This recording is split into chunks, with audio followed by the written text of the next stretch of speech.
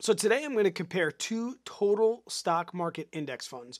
One, pretty much the largest index fund in the entire world, VTSAX, and its competitor from Fidelity, FSKAX. I have a bunch of videos about Vanguard and VTSAX. It's pretty much my primary go-to. And all the time I get questions about FSKAX and, is it okay or should they leave Fidelity and come to Vanguard? And the fact that Fidelity has lower fees on some things, it's actually a great debate. And I want to give you just the simple, very simple answer of why I go with VTSAX over its competitors. We'll look at their returns, their risk assessments, their fees, minimums to get in, everything that you need to know about both. Now on the surface, they're pretty much identical. Their returns, virtually identical. Their risk assessment, meaning like how risky is that investment, pretty much exactly the same. If you look at their top 10 holdings, those are virtually identical as well, with the top 10 companies being 20% of VTSAX's entire portfolio and FSKAX being right there at 19%. So that's identical as well. So where do the big differences lie? Well, first we can look at the price per share, and that's going to vary according to the time. Right now, VTSAX is about $59 and FSKAX is about $67. So right now, FSKAX, a little bit more expensive to buy one share, but that's not really that big of a deal. You look at their dividend payout is pretty much the same exact 1.95 versus 1.96. So your dividends are going to be about the same.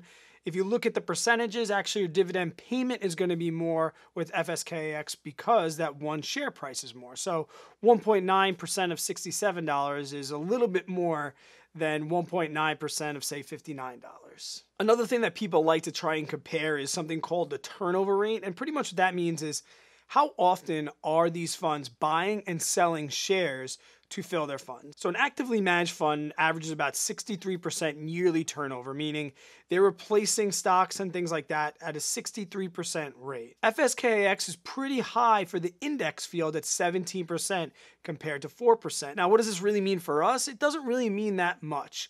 But what it usually indicates is higher fees, because the more you have to turn over stocks and bonds, the more buying and selling you have to do, and the more managed it is, the higher the fees are going to be. But that's not actually the case here. One of the biggest arguments that I get against VTSAX is the fact that its expense ratio is higher than the one from Fidelity. Right now, which this could also change, VTSAX is 0.04%. Now, what that means for you is that for every $10,000 invested, you have to give Vanguard $4. Now, FSKAX, theirs is lower at 0.015, essentially 0.02%, a little more than half as much. Now, what that means is that for every $10,000, you're going to give them $1.50 as opposed to $4. So we're talking a little bit of money on a higher scale, but yeah, it is less. But so many people want to make their decisions based on just that expense ratio. And to be honest, that difference of about $2.50 per $10,000 invested isn't really a breaking point for me. The last thing that we could compare is the minimum investments. Now, for VTSAX, you need $3,000 to initiate that investment into that mutual fund. So before you have $3,000, you can't just go buy VTSAX with, say, $1,000. And that's a downside to VTSAX as well, because with FSKAX, there is no minimum. So you're left saying to yourself, okay, if they return virtually the same, it's easier and cheaper to get into FSKAX, their dividend payment is about the same, their fees are actually lower, then why is everybody talking about Vanguard? Why don't more people go with Fidelity? Well, I can't speak for everyone, but I'll give you my very, very simple answer. The first thing I really look at is the size of the company and how much money it's actually managing. Vanguard is managing over $5 trillion right now, and Fidelity comes in at about half of that with $2.5 trillion. And in VTSAX, there's $252 billion just in that one mutual fund. Like I said, making it pretty much the largest mutual fund in the entire world. FSKAX is about a quarter of that at $50 billion. So size and reliability, that means a lot to me.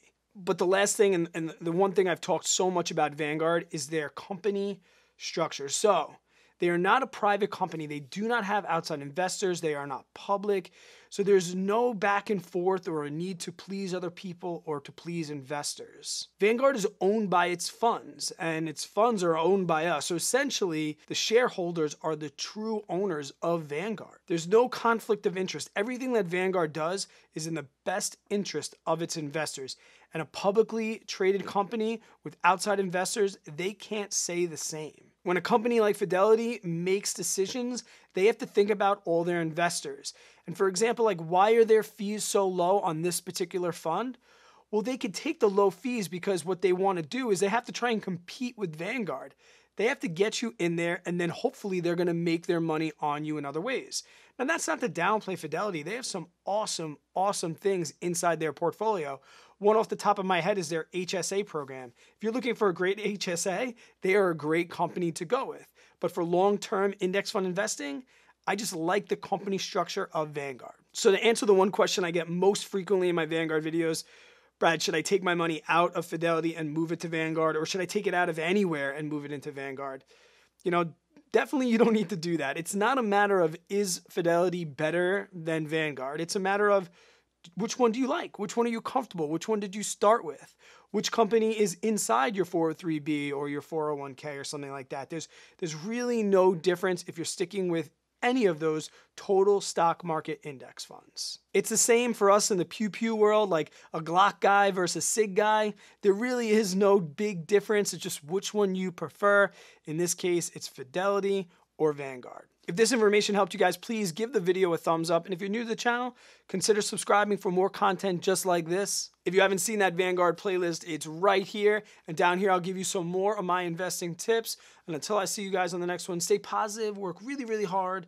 Always be kind to one another. Hope you have yourself an amazing day and an even better tomorrow.